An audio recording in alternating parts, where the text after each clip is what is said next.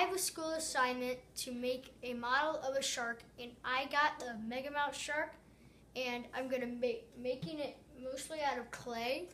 And since it's one of the most biggest sharks, I'm allowed to divide it in eighths. So I'm going to make it in 2 feet, and I'm going to make my model, and it's going to be really fun. I'm making a documentary of the Megamouth Shark, and this is the model, step 1. What do you use? Clay. And?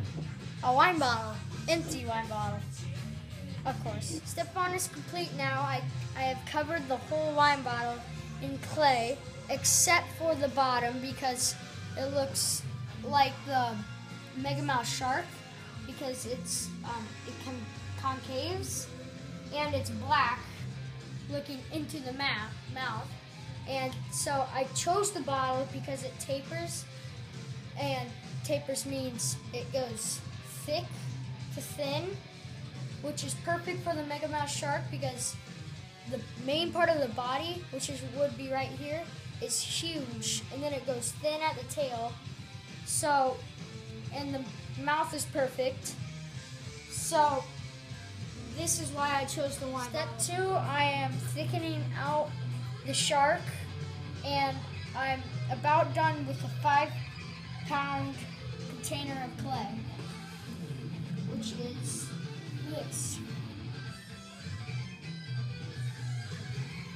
Step 3, I'm now working on the tail, and I'm using a thin piece of cardboard so I can shape the tail around it, and then I'm gonna stick it to this to be as long, and it needs to be strong because if it's flimsy, really flimsy, it's gonna be super fragile, and if you touch it with enough force, it will just fall off. Step 3, I'm making the tail, and I'm gonna put nails in for more reinforcement to make it stronger, and also to make it stick higher up, because if you have any pressure or weight on it, it's just gonna flop right off.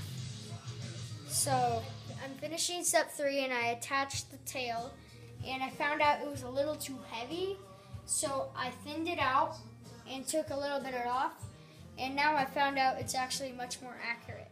I'm now working on the top fin along the top, and I'm using cardboard once again to shape it, and I'm going to put the clay around the cardboard to make the top fin. On the pectoral and pelvic fins, and I'm cutting out the mold of one of the sides.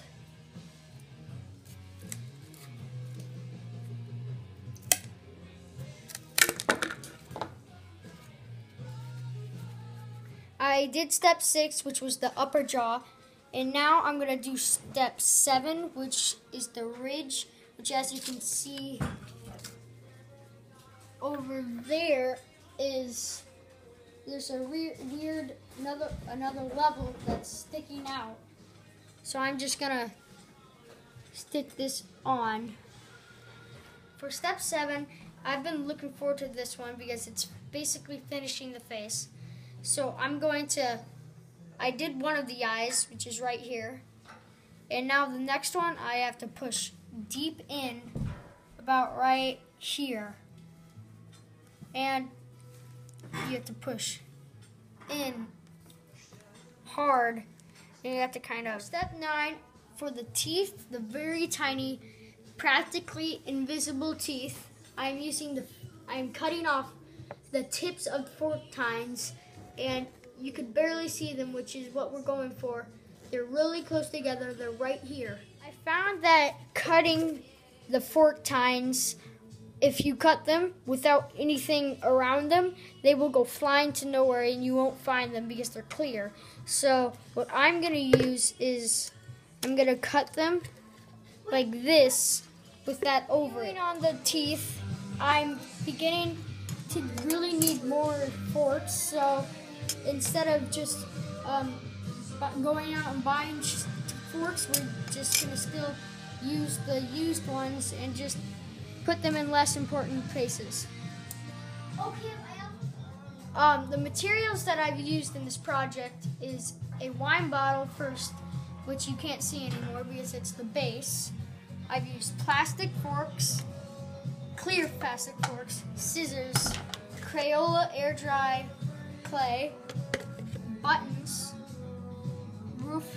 long roof nails, the paint, which I'm going to get to, and a measure, and 10. I'm working on the gills, and I've figured out that the gills are actually very tricky. You have to do with a nail like this and push in, and you have to make them deep enough to look like a gill. The gills are done, and now I'm going to let it dry, and at the end of this week I am going to start painting it.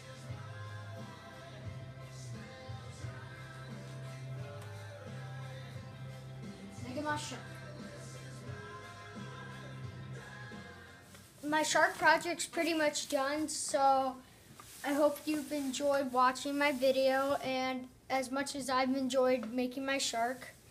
So, and I just want to point out one other material that I used was a trash bag.